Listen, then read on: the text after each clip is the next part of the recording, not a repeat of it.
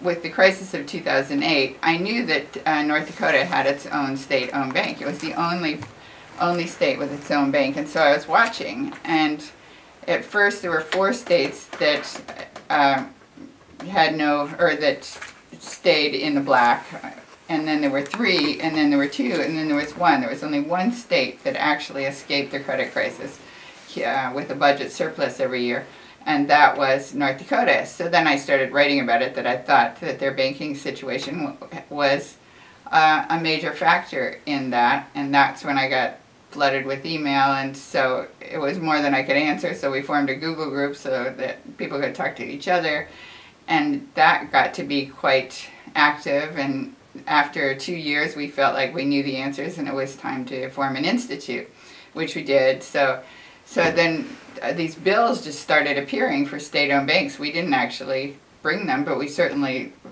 pushed them when we heard about them, and there was one in California brought by Ben Hueso in San Diego for a feasibility study for a state-owned bank. So 20 states have now introduced bills of one sort or another for state-owned banks. The one in California passed both houses of the legislature, and Governor Jerry Brown refused to sign it. He said, we have plenty of committees, we don't need another committee, we can do this in-house. But that was 2.5 years ago, and we haven't heard any more about it. So I decided to run for treasurer to get a fire under them to do this thing that they were obviously quite interested in, since it passed both houses of the legislature. It wasn't a fly-by-night idea, and we had this great model in the Bank of North Dakota, which has been doing it for nearly 100 years and very successfully. Yes.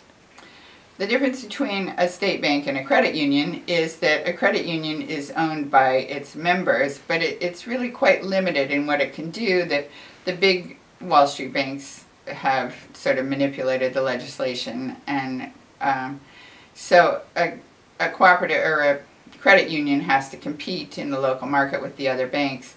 It has capital issues, it can't make huge loans. A state bank, on the other hand, or a state-owned bank, takes the model of the Bank of North Dakota is that all of the revenues of the state are put in this bank. And it's set up as a DBA of the state. So it's North Dakota doing business as the Bank of North Dakota. So it's got a huge capital base and a huge deposit base.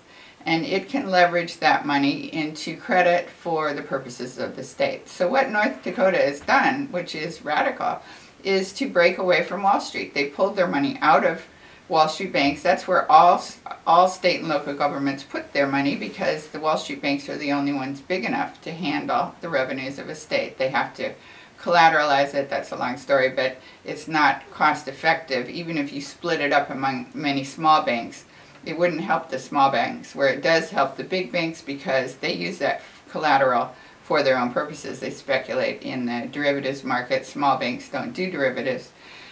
So North Dakota took all that money back, put it in their own bank, leveraged it for their own purposes, and the key is that they get the profits for the purposes of the profits returned to the people. So it's a huge moneymaker for the state, and the state has control of where this credit goes. They can fund things that they support. Particularly, they make very low interest loans for startup businesses, for farmers. They used to have the best student loan program in the country. In fact, I think they had the first student loan program until now. Student loans have been taken over by the federal government. They still have a student loan program, but they were pioneers in this. So their mandate is to serve the people, and that's what they do. They have no motivation they get no bonuses, fees, commissions. They have no motivation to churn loans, or they don't do derivatives, etc. They only do basic conservative banking that helps their economy. No local banks in North Dakota have been closed since the 2008 crisis, unlike in all the other states where these banks are either going bankrupt or they're being taken out, sold out to the big Wall Street banks because they can't afford the new capitalization requirements. In North Dakota, the Bank of North Dakota partners with the local banks and helps them with their capital requirements. So that the Bankers Association endorses the Bank of North Dakota. They don't compete with these local banks, and they have the most local banks per capita of any state in the country.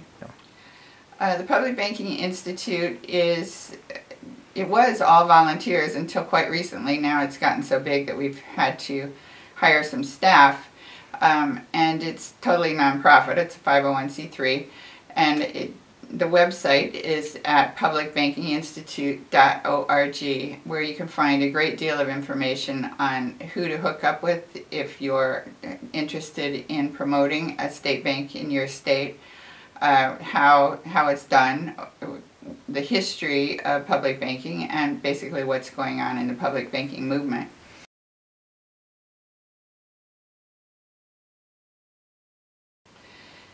There are two possibilities. You can either persuade a politician to bring a bill, which is what happened in California, for example, with Ben Hueso in San Diego, or you could bring an initiative, which is what Colorado has done. They haven't passed the initiative, but actually I think the initiative is the ideal way to do it, particularly now that I've run for office and I see what an uphill battle it is.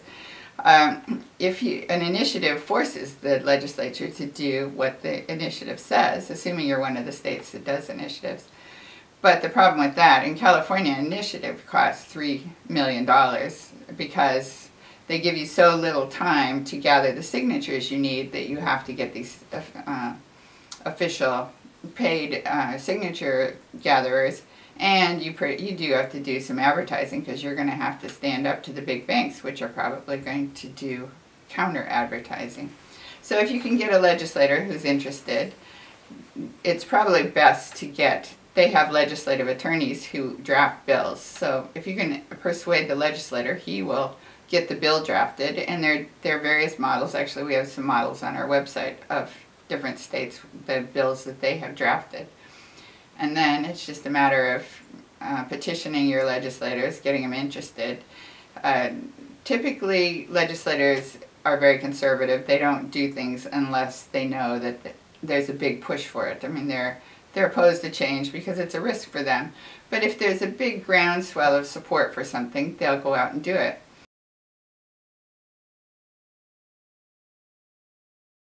Not only is interest a huge burden, but fees can be as much as the interest. And then we have these interest rate swaps, which they're actually fraudulent. It's hooked up to the LIBOR scandal. The interest rate swaps are the amount that the banks pay. It's quite a complicated subject. But anyway, the interest rate swaps themselves have been proven to be fraudulent.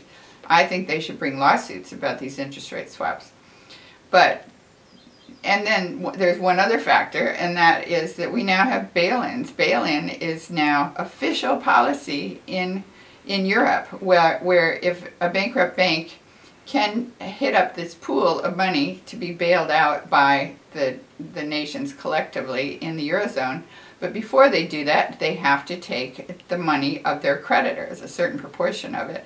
And this is the shareholders, the bondholders, and the largest class of creditor of any bank is the depositors. Supposedly you're protected by deposit insurance, but that was the part they didn't agree on in this bill, or this banking union that they just passed in March.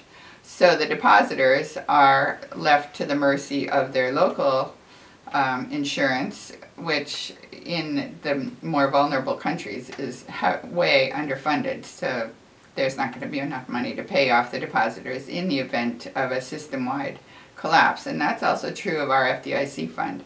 And all the G20 nations have agreed to be bound by the Financial Stability Board, which set up this whole template for bail-ins.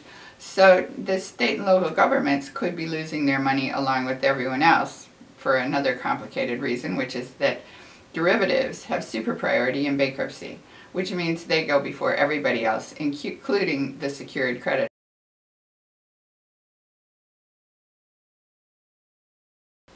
Community banks are privately owned, and so of course there are some community banks that are actually doing socially responsible investing, which is definitely a good thing. But the problem is they're relatively small, and they have to compete in the market with the other banks, and they have to compete with the big Wall Street banks.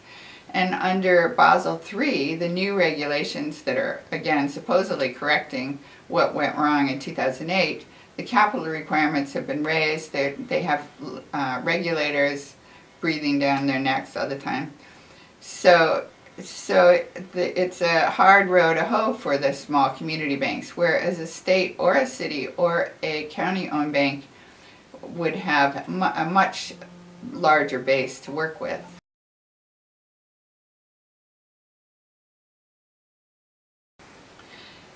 The obvious obstacle is the fact that you will be taking money out of Wall Street, both the investment money and the deposits, which is a huge chunk of money for Wall Street. And we had the Move Your Money campaign, which was to pull your personal deposits out, and that had a fairly large effect. But just imagine if all the states pulled their money out. I mean, we're talking real money. So they will fight, and we've seen that already just in the legislation that we've had. When you have court hearings, they have lobbyists who show up and they argue. But also there is some legislation that people say prevents states from having their own banks, so constitutional provisions. But I don't believe it. I think they've misconstrued those provisions, but typically constitutions say the state may not lend its money for private purposes, which is taken to mean that you can't have a bank that lends money. But if that's true, then you can't put your money into a bank in Wall Street that would lend it out. Well, actually, legally, when you put your money into a bank, you have lent your money. You become a creditor of the bank, and they own your money. That's the reason that they're able to confiscate your money in these bail-ins. So technically, if the state puts its money in a Wall Street bank, it has also lent its money for private purposes. There are infrastructure banks where states lend for purposes of building infrastructure. We have one. California has one, and it says right on the website that they leverage the state's revenues for creating credit for these purposes. So I think they misconstrued the statute, but they're using it to block us from getting our state-owned banks. So if you had to, you could include in your bill that constitutional provision would be modified. But I think a lawyer could easily argue that that's not what it means, or if it is what it means, all states already violate that provision.